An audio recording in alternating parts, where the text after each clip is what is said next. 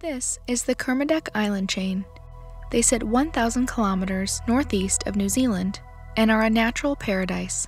Humpback whales apparently think so too.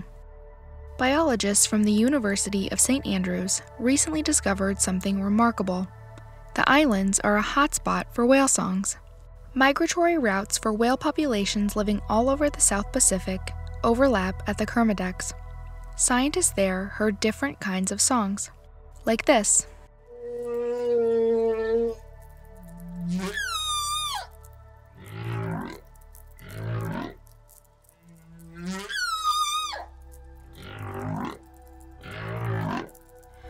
We're a new channel. Subscribe if you want updates on scientific discoveries. The whales are not just singing for fun. Male humpback whales often sing to attract a mate. They also do it to interact with other males. The songs are fairly complex.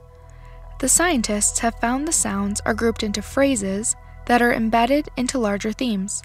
Think of it like a classical symphony where melodies intertwine together in a larger movement. What's more fascinating is humpback whale songs are constantly evolving. Typically, individual whale pods sing one song during each breeding season. But the tunes get shared when pods cross paths at places like the Kermadecs. Scientists think the sharing of songs is a key component of humpback whale culture. Every few years, so-called cultural revolutions occur in the South Pacific where a new song rapidly spreads between different whale groups. A 2000 study on this phenomenon found all it took was a few foreign singers from the Indian Ocean to rapidly change the song sung by whales in the Pacific. The authors didn't hold back their surprise. Such a revolutionary change is unprecedented in animal cultural vocal traditions and suggests that novelty may stimulate change in humpback whale songs. Think about that for a second. Humpback whale culture is basically like Beatlemania in the 1960s. As far as we know, cultural revolutions like this are rare in the animal kingdom outside of humans and humpbacks. Most other species like to speak the same way to each other without change. The St. Andrews biologists even observed a mashup at the Kermadecs. It was a song with themes from French Polynesia in the Central Pacific and Tonga, 2,700 kilometers to the west. This suggests the two different whale pods were in the process of learning each other's songs when the scientists heard them. So just how intelligent is this species? In 2006, researchers examined the brain of an adult humpback whale. They compared it to the brains of bottlenose dolphin, beluga, killer, and sperm whales.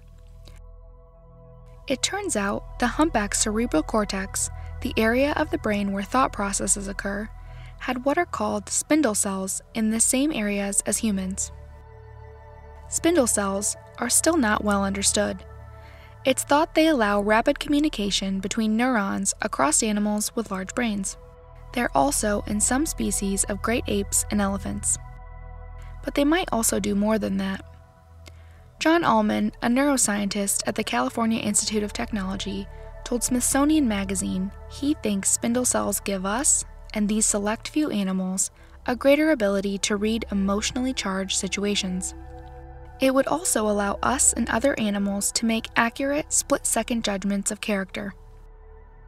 This is particularly necessary in animal cultures that experience more regular changes, like those of humans and humpback whales. More research needs to be done. It's a young science. But it's interesting to realize some things we thought were exclusive to humans are also happening in the ocean. Links to the studies are in the description.